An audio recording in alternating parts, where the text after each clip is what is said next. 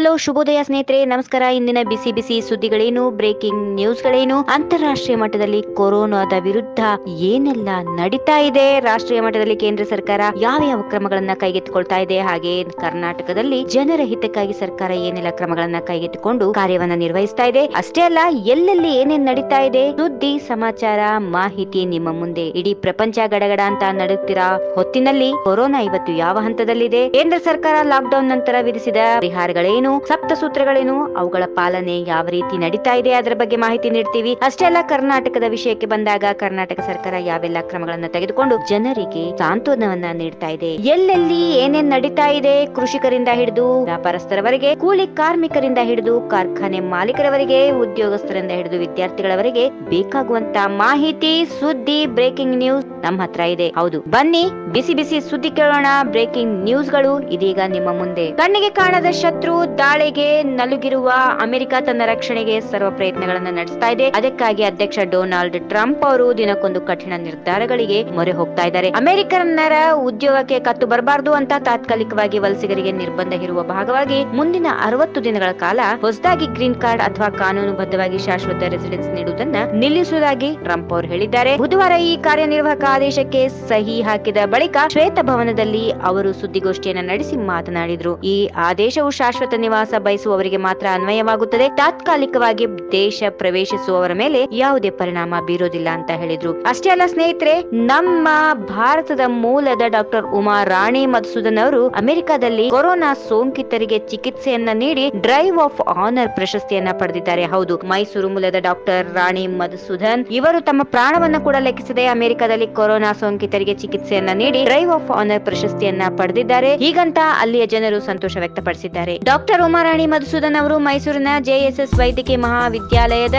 1990ನೇ ಬ್ಯಾಚಿನ ವಿದ್ಯಾರ್ಥಿನಿಯಾಗಿದ್ರು. 1997ರಲ್ಲಿ ವೈದ್ಯಕೀಯ ಪದವಿ ಮುಗಿಸಿದ ಬಳಿಕ ಅವರು ಅಮೆರಿಕದ ಸೌತ್ ವೆಂಡ್ಸರ್ ಆಸ್ಪತ್ರೆಯಲ್ಲಿ ವೈದ್ಯೆಯಾಗಿ ಸೇವೆ ಸಲ್ಲಿಸ್ತಾ ಇದ್ದಾರೆ. ಜೊತೆಗೆ ಕುಟುಂಬ ಸಮೇತ ಅಲ್ಲೇ ವಾಸವಾಗಿದ್ದಾರೆ. ಅಮೆರಿಕದ ಜನತೆ ಕೊರೋನಾ ಸೋಂಕಿನಿಂದ ತತ್ತರಿಸುತ್ತಾ ಇರುವಾಗ ತಮ್ಮ ಜೀವವನ್ನ ಪಣಕ್ಕಿಟ್ಟು ನಮ್ಮ ಭಾರತದ ಮೂಲ ನಿವಾಸಿಗರಾದ ಡಾಕ್ಟರ್ ಉಮಾ ರಾಣಿ ಮಧುಸೂದನ್ ಅವರು ಚಿಕಿತ್ಸೆಯನ್ನ ನೀಡಿದ್ದಾರೆ. ಅಲ್ಲಿನ ಸರ್ಕಾರ ಅವರಿಗೆ ಡ್ರೈವ್ ಆಫ್ ಆನರ್ ಎನ್ನುವ ಗೌರವವನ್ನ ನೀಡಿ ಪ್ರಶಸ್ತಿಯನ್ನ ನೀಡಿ ಗೌರವಿಸಿದೆ. ಉಮಾ ಅವರು ಈ ಪ್ರಶಸ್ತಿಗೆ ಪಾತ್ರರಾಗಿರುವುದು ಮೈಸೂರಿಗೆ ಹೆಮ್ಮೆ, ಭಾರತಕ್ಕೆ ಹೆಮ್ಮೆ. ಇವರ ಸೇವೆ ಇತರರಿಗೂ ಮಾದರಿಯಾಗಲಿ ಎಂದು ಮೈಸೂರು ಹಾಗೂ ಕೊಡಗು ಸಂಸದ ಪ್ರತಾಪ್ ಸಿಂಹ ಅವರು ಹೇಳಿದ್ದಾರೆ. ಇನ್ನು ರಾಷ್ಟ್ರೀಯ ಸುದ್ದಿಗೆ ಬಂದಾಗ ಮುಖೇಶ್ ಅಂಬಾನಿ ಒಡೆತನದಲ್ಲಿ ಟೆಲಿಕಾಂ ಕಂಪನಿ ಜಿಯೋದಲ್ಲಿ 10% ಹೂಡಿಕೆ ಮಾಡುವುದಾಗಿ ಫೇಸ್ಬುಕ್ ಬುಧವಾರ ಪ್ರಕಟಣೆ ಮಾಡಿದೆ. ಈ ಮೂಲಕ ಸೋಷಿಯಲ್ ಮೀಡಿಯಾ ಸಂಸ್ಥೆ ತನ್ನ ಅಸ್ತಿತ್ವವನ್ನ ಟೆಲಿಕಾಂ ಕ್ಷೇತ್ರದವರೆಗೆ ವಿಸ್ತರಿಸಿದ್ದು $5.7 ಶತಕೋಟಿ ಅಂದ್ರೆ 43,574 ಕೋಟಿ ರೂಪಾಯಿಗಳಷ್ಟು ಹೂಡಿಕೆ ಮಾಡುವುದಾಗಿ ಹೇಳಿಕೆಯಲ್ಲಿ ತಿಳಿಸಿದೆ. ಇನ್ನು ರಿಲಯನ್ಸ್ ಇಂಡಸ್ಟ್ರೀಸ್ ಲಿಮಿಟೆಡ್ ಸಹ ಪ್ರತ್ಯೇಕ ಹೇಳಿಕೆ ಬಿಡುಗಡೆ ಮಾಡಿ ಜಿಯೋ ಟೆಲಿಕಾಂ ಕ್ಷೇತ್ರದಲ್ಲಿ ಫೇಸ್ಬುಕ್ 4.62 ಲಕ್ಷ ಕೋಟಿ ರೂಪಾಯಿ ಪೂರ್ವ ಹಣ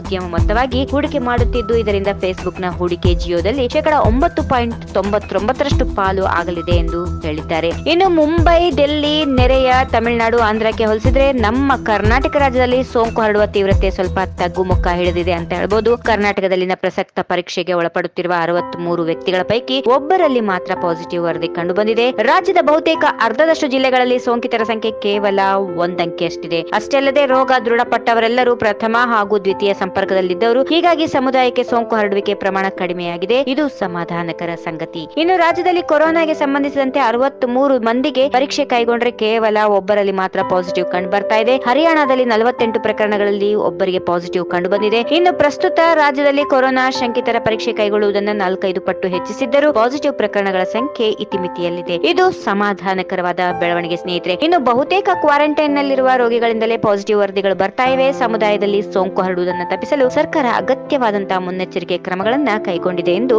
ಡಾಕ್ಟರ್ ಕೆ ಸುಧಾಕರ್ ಅವರು ತಿಳಿಸಿದ್ದಾರೆ. ಕೊರೋನಾದಿಂದ ಇನ್ನಷ್ಟು ಸಂಕಷ್ಟಕ್ಕೆ ಒಳಗಾಗಿರುವ ರೈತರಿಗೆ ನಮ್ಮ ರಾಜ್ಯ ಸರ್ಕಾರ ಶುಭ ಸುದ್ದಿಯೊಂದನ್ನು ನೀಡಿದೆ. ಹೌದು, ಇದು ಸಿಹಿ ಸುದ್ದಿಯಾಗಿದ್ದು, ಕೊರೋನಾದಿಂದ ಸಂಕಷ್ಟಕ್ಕೆ ಒಳಗಾಗಿರುವ ರಾಜ್ಯದ ರೈತರಿಗೆ ಸೂಕ್ತ ಮಾರುಕಟ್ಟೆ ಇಲ್ಲದೆ ಬೆಳೆ ನಾಶದ ಭೀತಿಯಲ್ಲಿರುವ ರೈತರ ಸಮಸ್ಯೆಯನ್ನು ನಿವಾರಿಸುವ ನಿಟ್ಟಿನಲ್ಲಿ ಹಣ್ಣು ತರಕಾರಿಗಳನ್ನ ವಿದೇಶಕ್ಕೆ ರಫ್ತು ಮಾಡಲು ಸರ್ಕಾರ ನಿರ್ಧಾರ ಮಾಡಿದೆ. ಈ ಸಂಬಂಧ ಸಿಎಂ BSY ಜೊತೆ ತೋಟಗಾರಿಕೆ ಸಚಿವ ಡಾಕ್ಟರ್ ನಾರಾಯಣಗೌಡ ಚರ್ಚೆ ನಡೆಸಿದ್ದಾರೆ. ಪ್ರತಿ ವಾರ 220 ಮೆಟ್ರಿಕ್ ಟನ್ಗಿಂತಲೂ ಹೆಚ್ಚಿನ ಪ್ರಮಾಣದಲ್ಲಿ ಹಣ್ಣು ಮತ್ತು ತರಕಾರಿ ವಿದೇಶಕ್ಕೆ ರಫ್ತಾಗಲಿದೆ. ಕಾರ್ಗೋ ದರ ಏರಿಕೆಯಿಂದಾಗಿ ರಫ್ತು ಸ್ಥಗಿತವಾಗಿತ್ತು. ತೋಟಗಾರಿಕೆ ಸಚಿವ ನಾರಾಯಣಗೌಡ ರಫ್ತುದಾರರು ಮತ್ತು ಎಪೆಡಾ ಸಂಸ್ಥೆಗಳ ಜೊತೆ ಸಭೆ ನಡೆಸಿದ್ರು. ರಫ್ತಿಗೆ ಇರುವ ಸಮಸ್ಯೆಯನ್ನ ಮಾಹಿತಿಯನ್ನ ಸಚಿವರು ಪಡೆದಿದ್ದರು. ಹೇಳಿದರು. ಇಂದು ರಫ್ತುದಾರರು ಆಯಾ ದೇಶಗಳಲ್ಲಿನ ತರಕಾರಿ ಹಾಗೂ ಹಣ್ಣಿನ ಬೇಡಿಕೆಯ ಕುರಿತು ಮಾಹಿತಿ ಕಲೆ ಹಾಕಿ ಸಚಿವರಿಗೆ ನೀಡಿದ್ದಾರೆ. ಇನ್ನು ಇತ್ತೀಚೆಗೆ 2-3 ದಿನದಿಂದ ಬಿಸಿ ಬಿಸಿ ಸುದ್ದಿಯಾದ ಪಾದರಾಯನಪುರದಲ್ಲಿ ಕಳೆದ ಭಾನುವಾರ ನಡೆದ ಗಲಭೆ ಪ್ರಕರಣಕ್ಕೆ ಮಂಗಳವಾರ ಚಾಮರಾಜಪೇಟೆ ಕ್ಷೇತ್ರದ ಶಾಸಕ ಜಮೀರ್ ಅಹಮದ್ ಖಾನ್ ಮತ್ತೊಮ್ಮೆ ಪ್ರತಿಕ್ರಿಯೆ ನೀಡಿದ್ದಾರೆ. ಘಟನೆ ನಡೆದಿದೆ ಎಂದು ನನ್ನಿಂದ ಇನ್ನೂ